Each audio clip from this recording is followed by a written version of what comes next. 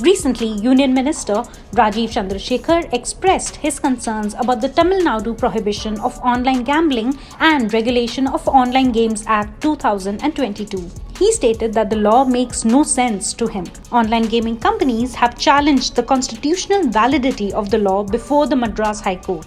Chandrasekhar questioned the feasibility of regulating online betting and gambling, especially considering the cross-border nature of these activities. Chandrasekhar also highlighted that the central government has already notified online gaming rules which prohibit certain types of games involving betting, addiction, and harm to users. A regulatory body will be responsible for assessing the permissibility of each online game.